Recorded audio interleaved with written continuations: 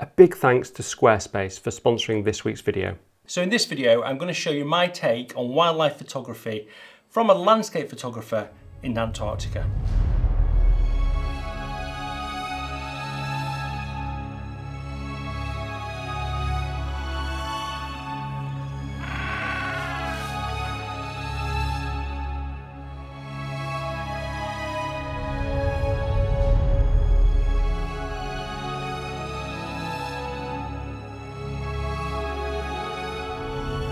Morning everybody, fantastic to see you all again. I'm so excited about showing you these photos because I'm really pleased with them, and they took a little bit of thought and probably took me a little bit out of my comfort zone as well.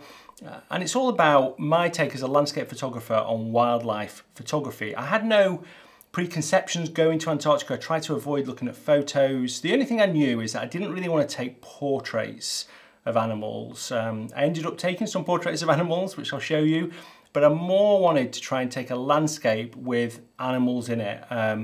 So a combination of wildlife and landscape photography, maybe call it wildscape. But I think I've got some. It was difficult, there was lots of things against me. Obviously I've never been to Antarctica before. I'm not a wildlife photographer. We were on zodiacs and boats that moved all the time, and trying to get a really good landscape shot with an animal in it is obviously difficult. But I think I managed it. I think I got one or two photos that I'm really, really pleased about. So I want to talk you through my journey on that really, and tell you how I got to taking those photos and what my thought process was, what worked, what didn't, and obviously I've got some prints here, so I want to show you those. So for my first shot, I just want to talk about these seals. We were on this place called Melchior Islands, and which are these islands here you can see. Beautiful location, and there was quite a lot of seals there. And I found this seal that I felt, if it just got into the right position, would just walk up the rocks, and maybe I could sort of frame it in the background a little bit. It proved difficult because I didn't have a lot of latitude between where I could move compared to the seal, but I found this little bit of snow that I could sort of fit it in. I just had to wait for the seal to arrive there. And I got this shot, so I was really pleased with this. I think it worked really well. I've got this layered effect of the sea and then the rocks and then the snow with the seal in it. And I think this is a good example of I think, the sort of thing that I wanted to get. But if you take the seal out of the image, I don't think the image stands alone on its own. So the landscape's okay, but not amazing. And I tried a few other seal shots in the landscape, as you can see here, and it was difficult, you know, trying to get that landscape shot when you're on a Zodiac, and there was a lot of shots I did take from Zodiacs where you're moving and then you just need to get the seal to have the right behavior that will fit perfectly into the shot is so difficult. My friend Morton has just done this so well. He's got so many amazing shots, but if you've seen Morton's videos, I'll link one up here. He spends days and days and days and days just chasing one animal just to try and get one particular shot. And we were going to lots of different locations, so it made it a little bit more difficult. But what I really wanted was some penguins. I wanted to get some penguins, and that's the sort of image that I was, you know, I hadn't visualized much, but I did think that there was going to be a lot of penguins and I could get a penguin in the landscape. So at our next stop, we were out in the Zodiacs and I was taking some penguins, and you can see here it was difficult because height makes a big difference, and obviously if you're in a Zodiac then you can't go up and down very much. You can stand up and stand down, but I couldn't get this penguin isolated, and this was quite a lot of the problems I had, where you know, there was a line in the background, or I couldn't get it quite in the right position in the scene, and it was really difficult. I did get some portraits though, so I want to show you some portraits of the penguins that I got. And what I mean by a portrait is it's more about the bird than it is the landscape. There were some, like this shot here, which I was really pleased with, of these two penguins, and I waited to, there was a little bit of separation between the penguins. One was facing one way, one was facing the other, which I felt was quite good because it sort of gave you an idea of the whole penguin. The fact that they were looking at each other worked quite well. It took me a while to get to the right position to sort of isolate them in the background as well, but I think that layered effect of the out of focus rocks in the foreground, then the rocks, and then the icebergs and the mountains in the background works quite well. I was really pleased with this as a portrait of these penguins. And I suppose you could say this is a wildscape because it is the penguins in their habitat, but I feel like because the penguins are quite a large part of the image, it's more of a portrait of those penguins rather than a landscape shot with some penguins in them. I did get some other shots as well. So this one here is some penguins on a rock. It's not quite right. One of the penguins is just obscured a little bit, but I think it works quite well. I like the rock and the sort of diagonal that goes between the rock and the snow in the background. I think that's quite nice. And then these two penguins where they're pointing opposite directions works really well. I really like the background of those as well. So yeah, I got a lot of nice portraits of penguins and also behaviours of penguins as well. I felt I'd captured reasonably well. Like these two, this mum and baby, they were running away, trying to run away from another baby, I think. I think some of the babies sometimes attach themselves to a mother and it's the wrong mother. But anyway, these two were running away and I felt like I captured them running quite well.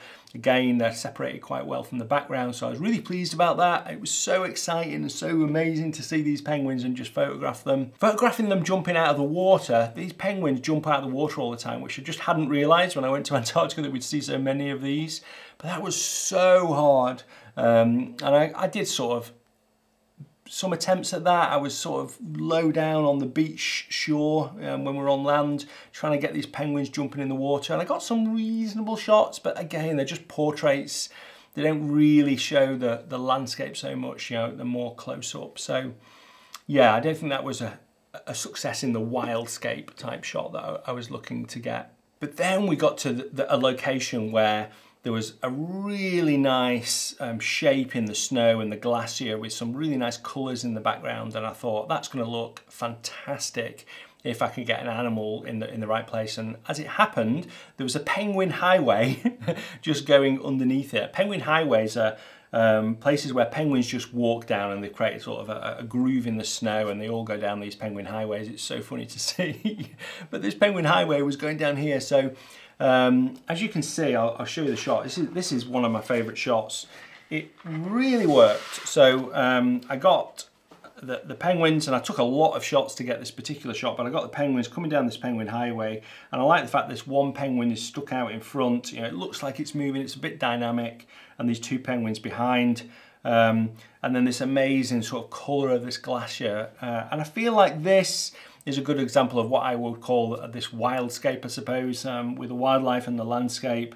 I'm really pleased about this. In fact, I actually think I'm going to frame this and put it on my wall. I'm going to be putting some images on my website from Antarctica for sale. I just haven't got around to it yet, so I'm really sorry about that, because I know a few people have asked me about them, but I will do it, and this definitely will be going on there. So this worked really well. I think that it's quite good. This is quite a strong visual weight down here in the bottom right, the penguins, and then this is a big visual weight here. And so the two sort of balance each other quite well, I think, and it looks really good. That evening, I think it was, we went out in the Zodiacs in the evening. We weren't often allowed to do that. It depends on the regulations and what the weather's like, but we did manage to go out in the evening. So I took a shot, and this was like at dusk. And again, this is probably more of a portrait than what I would call a landscape shot with a penguin in it. But I really like this because I think it captures the behaviour of the penguin really well. So the penguin was making a call here. I got a lot of shots with the penguin on its belly and you know, just stationary, just looking, which were nice. But this is good because I think there's an isolation in the background as well, where the beak is and the eye. It's not crossing over anything too distracting in the background, so that's good. And then just because I've got this big iceberg here, because it's on an iceberg, this penguin, I think that works well. Got a bit of reflection, and I like this. It was actually shot at ISO 2000, believe it or not, on the Z9, and there was a little bit of noise up here, but I think that just gives you more of a feeling of, you know, it was shot quite late in the day at dusk. Right, I'll come back to the penguins because I want to talk about whales. Whales. Well, I didn't expect we'd see so many whales, but we saw humpback whales all the time, and they were amazing, but very, very difficult to photograph because to get close to them, you had to be on a Zodiac, really. Or some people were on canoes as well, or kayaks, and they got quite close. But back from the boat, you could photograph them, and I did get some good photographs of them, but often they were quite a long way away, like this shot here. I've got an amazing landscape shot, and you can just see the whale. I've called it Spot the Whale. But you can just see the whale in the distance there. And you know, this is a lovely shot. It's one of my favourite landscape shots, and if I could have just got the whale a little bit closer, I think that would have been really, really special. I did get this shot though, with the whale just diving down and the tail coming up, and the light was amazing on this morning, so I was really, really pleased with this. Again, this is a good example of what I call a wildscape. You know, it's a really nice landscape shot, but it's also got an animal in it, and yeah, I really like this. I think this worked really, really well. Oh, and please give this a thumbs up. If you like the video, it massively helps my channel, and if you're not subscribed, consider subscribing. Okay, on to the other whale shots that I took, and this was when it was snowing. It was snowing so hard, and it was actually snowing that hard that it was difficult to focus. Even with the Z9, it was getting confused by the snow. Everybody's camera was doing the same. I've seen it so many times before when I've shot in the snow as well. So you had to sort of manually focus with focus peaking on a little bit and try and guess where the whales were coming up, but we were quite close to them because we're on our Zodiacs, and I managed to get these shots here.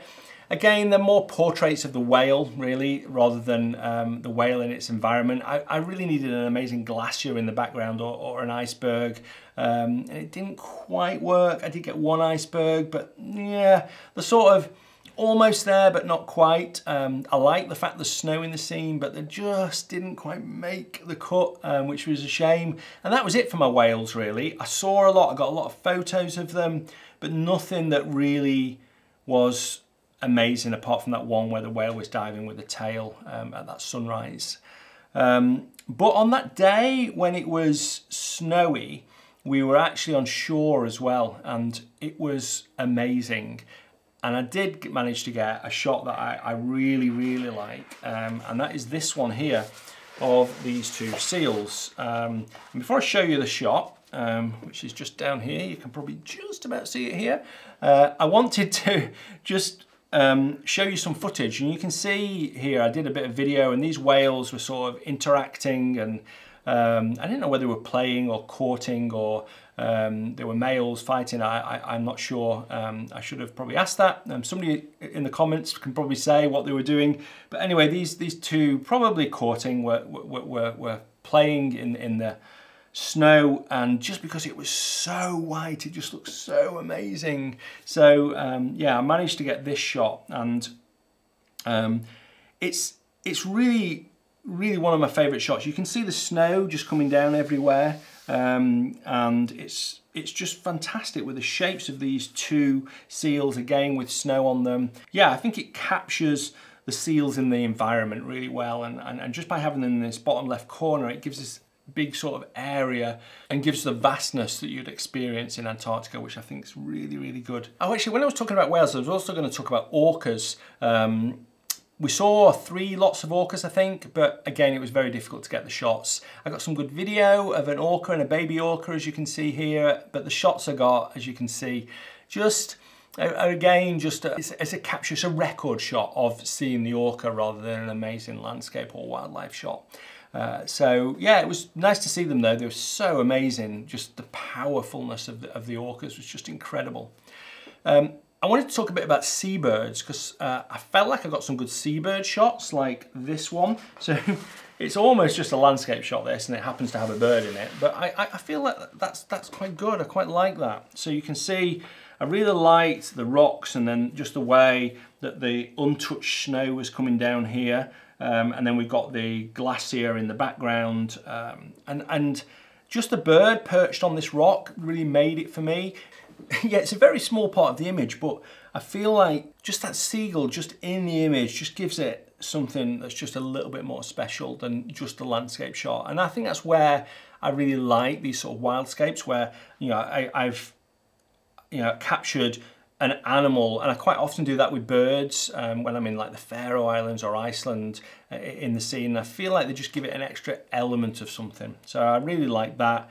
I also got some really nice shots of birds in various positions. So I was taking this abstract of this glacier, and then I noticed this bird coming, so I got a shot of the bird just coming through this glacial abstract, which I thought was really, really nice. When we were coming back through Drake's Passage, we were coming to Cape Horn, and I was taking the albatrosses going across Cape Horn, and then I noticed these birds just flying over in sort of an arc, these 4 birds, and that was really nice. So that's Cape Horn in the background with these 4 birds. Again, I think it adds, I've taken a shot of Cape Horn, which I like, but these birds add an extra dimension to it, so I like that. And then in terms of portraits, there's these white birds, and I'm going to put the name of them here because I know and I can't remember. I put the name of them there, but these white birds were just incredible. They were so friendly as well. They just kept coming up to me. One of them stood on my camera bag, and I sort of spent probably an hour when we were on land just looking at these birds, seeing how they flew around, and I took quite a lot of photos of them. I actually took about 500 photos, I think. But I got this one here, which I really like, of these 2 birds just taking off, and I feel like against the snow works really well as like, again, a portrait of these birds. So now I want to go on to my favorite shot, which is this next one here. I think I told a story maybe online on Instagram, and this was lucky. So I was on the boat, I was photographing the landscape, and there was icebergs going past, and I thought I was going to get some amazing landscape shots, which I did do. But then this one iceberg came across, and I was actually with a few people, and I think James said there's a penguin on there. And as it came floating past, it got into the sun, and I've got lots of different shots of it, but this shot here was the one that I think really, really worked.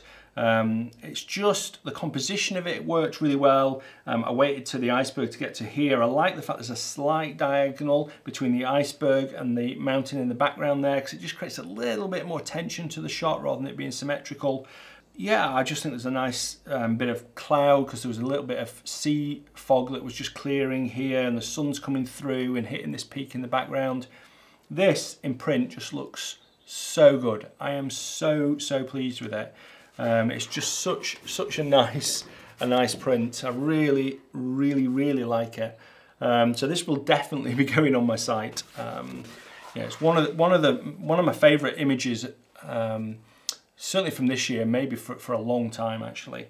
I did take some other shots just of the iceberg and the penguin on it, as you can see here, when it went more into the mist, and I think they're nice as well, but I think just having that mountain in the background, if you take the penguin off here, it's still a nice landscape shot, but adding the penguin just gives it, it's just that cherry on top, isn't it, which I think's really nice. And then the other shot I just want to mention, which was this one here, which was, just put it down here, you can see this amazing seal just chilling out on the beach, and it was just so relaxed. It just enjoyed just being there, and I was quite a long way away from it, and I just wanted to just get the whole white of the snow, and then just the seal in that white vastness of the snow in Antarctica.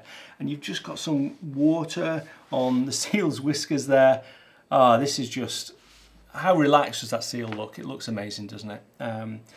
So they're my images, they're my wildlife images from Antarctica. I've taken quite a few more that I didn't sort of show you, and I put those on my website, so there's a gallery on my website, I'll link it down below. So I just want to say thanks to this week's sponsor, and that is Squarespace. Squarespace are an amazing platform, and also enable you to set up a website, a domain, a store, and then build things like galleries, which is fantastic if you're a photographer. And I've set up a gallery, as I mentioned before, of all the images that I've taken here, plus loads more. I did that with Squarespace. It was super easy to do. You can put a title, a header in your gallery. So yeah, it's really easy to do. And the great thing is, if you're ready to set up a website or a domain, then you can head over to squarespace.com/Nigel, or use offer code Nigel and get 10% off. Okay, thanks ever so much for watching this week. Hope you've enjoyed it. That's the last video I'm going to be doing from Antarctica. I'll probably show some Antarctic images in the next few months, but I won't be doing any more videos from there. I'm hoping that I'm going to be able to get out into the woodland and shoot some spring images. My knee's improving a little bit, but I still got to wait for an MRI scan, which is taking a long time because of my pacemaker. It just takes a long time to organise that. And then I may have to have an operation as well. But I can walk on it at the moment, so that's good. Okay, until next Sunday. Bye.